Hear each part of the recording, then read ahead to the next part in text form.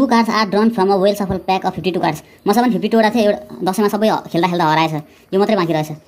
What is the probability of getting both red cards? Red card भनेको फुटबलको red card होइन. Red card भनेको एउटा पानाको हुन्छ र अर्को इटाको हुन्छ. पानाको 13 वटा, इटाको पनि 13 वटा, दुईटै 13 वटा हुन्छ रेड कार्ड. ब्ल्याक कार्ड यस्तो हुन्छ, एउटा ब्ल्याक कार्ड यो भोटेको हुन्छ, यसलाई इङ्ग्लिसमा स्पेड भन्छ.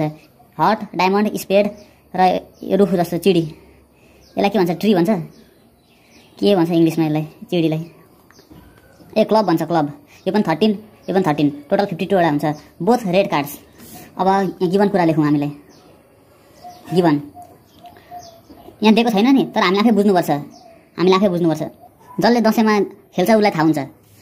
नम्बर अफ रेड कार्ड कतिवटा हुन्छ? यो दुईटा रेड कार्ड हो, 13, 13, 26. राजा कतिवटा हुन्छ? किङ. यो त क्वीन हो. यो इङ्ग्लिसमा क्वीन भन्ला, हामी चाहिँ मेस्सी भन्छौँ यसलाई, मेस्सी.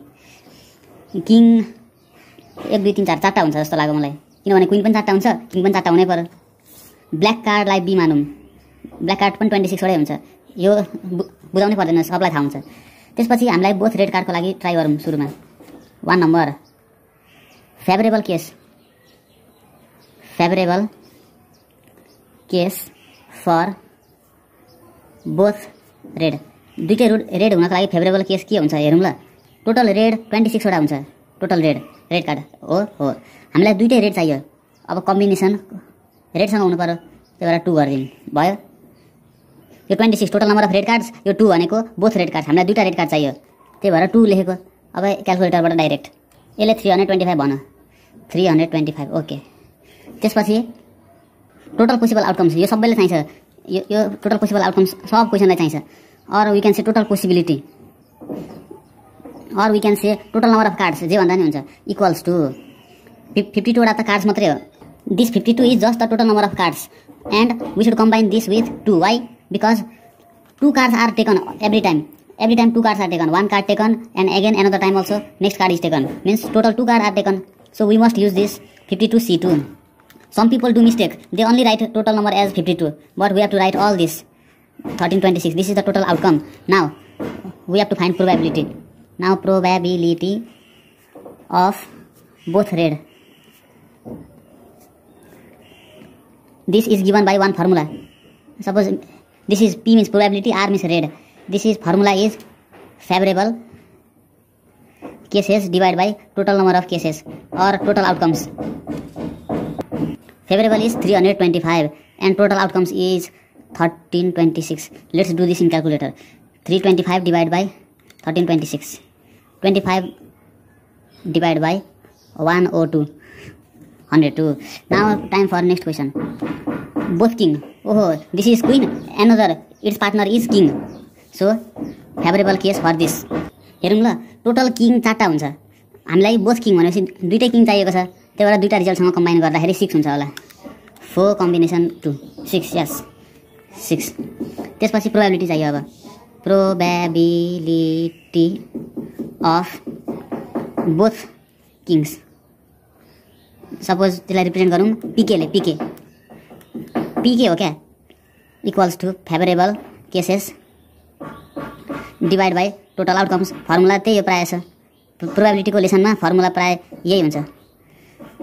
फेभरेबल 6 छँदैछ. टोटल आउटकम्स यहाँ भर्खर देखेको थिएँ मैले. बाफ्रे 1326. ओ माई गड. 1/221. यो त धेरै ठुलो प्रोबेबिलिटी हो. यसको त चान्सै छैन. हेरौँ ल. Into 10 to the power -3 0.0004. ओहो, चान्सै छैन यो हुने त. कहिले काहीँ हुनसक्छ. 3 नम्बरमा छ 1 red 1 black. Okay, 1 red 1 black. Favourable case हेरौँ यसको. Favourable case for 1 red and भनेपछि मल्टिप्लाई भनेको and 1 black is given by 1 रेडको लागि के चाहियो? रेड कतिवटा हुन्छ पहिला कुरा? रेड यो दुईटा हो. 26 रेड हुन्छ. हामीलाई चाहिएको छ एउटा रिजल्ट, किनभने अन्ली 1 रेड, एउटा भए पुग्छ, धेरै चाहिँदैन. And means multiplication 1 black. यो दुईटा ब्ल्याक हुन्छ, भोटे र चिडीको. Club and spade will be black. 26C1. Now let's multiply here only. And this is 676. 676. Now probability. Probability for 1 red and 1 black will be same formula. Total number of favorable cases divided by total outcomes. COMS. Favorable case how much? 676 favorable case. Now total outcome is here 1326. Oh my god. Divided by 1326. This is यो result हुन सक्छ कहिलेकाहीँ. यसको probability छ अलिकति 0.5 means it is nearly probable event. Now let's check answer in book. All answers are correct. This also correct, this also correct, and this is absolutely correct.